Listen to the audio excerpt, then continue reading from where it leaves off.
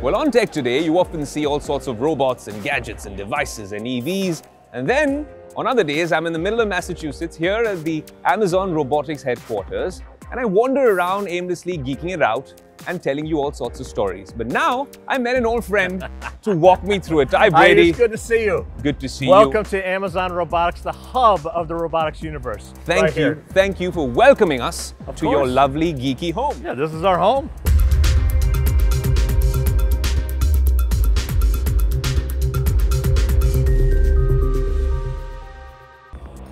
What are we doing at this facility and what's happening? I mean, the vibe is really cool. I realize a lot of people are on their devices. There's robots and autonomous things moving everywhere. all over. This is a dream job you have. I love what I do every day. I get to work with incredible people every day, reimagining the future of fulfillment, thinking about new robotic systems of how we can extend human capability, make the jobs easier for our employees, make it safer for our employees, and we're just starting out. Now, when we're talking about all of this, I see engineers sitting in the corner and sometimes just making sure that nothing is amiss. Where does the human intervention happen? Is this entirely automated? So this particular process that you see here is entirely automated, where we're taking the packages and placing them onto the drives. We like that, right? Because what we want to do is we want to avoid our employees from lifting heavy packages. Like, I want to take the repetitive motions out. I want to eliminate the lifting of anything heavy. I want to take the mundane out. So if I can elevate those tasks to a higher order focus for our employees, that allows us to be more productive. So I wouldn't want, you could manually place this onto the drive unit, but now we have a robotic unit to do this. And that helps with our overall productivity, right? You know what I'm going to do? I'm going to take a quick pause and rewind to Ty's conversation with me in Vegas at Remars a few months ago. And that brought us this micro-viral moment on this show. Let's play that out for you.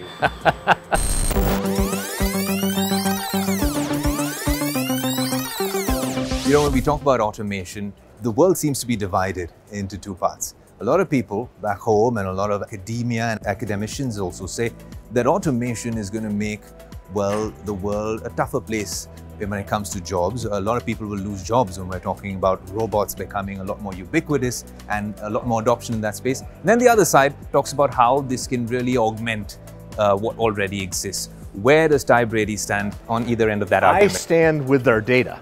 And our data shows that we've added more than 520,000 drive units to our fulfillment centers. And in that period, we've created more than 1 million new jobs, right? So more robots, more jobs. Now, robotics has to be done right. It has to be done in a way that enables human capability, that extends human reach. And this is where we focus on making our robotics easier and safer for our employees to use. And when done right, that actually helps create jobs. And that's what we've seen inside of Amazon. But it has to be done right. It's not a humans versus machine type of relationship.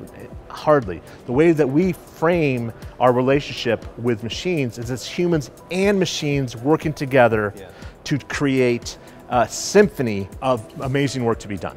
Right? So humans and machines working together in order to achieve the task that's ahead of you in a very natural way.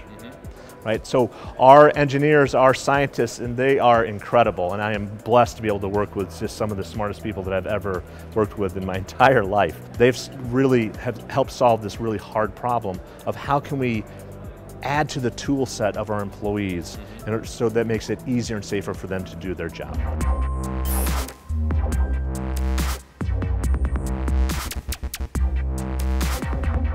There you go. We played out the clip where everyone was as divided with your verdict on what does automation mean, right? Does it mean that we can augment a lot of jobs here in Massachusetts, maybe in Mumbai, maybe in Bangalore?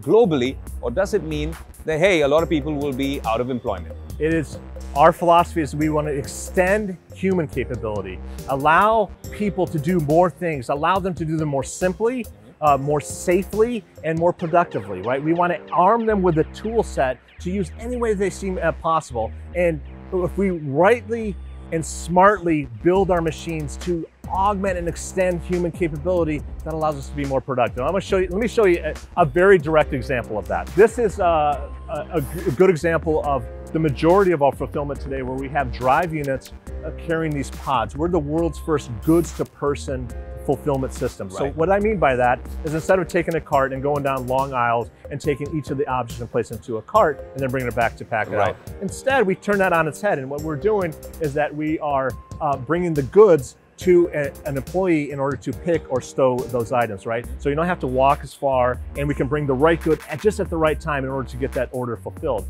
So here you see a station where we have our associates actually do the picking or the stowing. I think it's a great example of how you can smartly bring technology in order to make the job better and easier.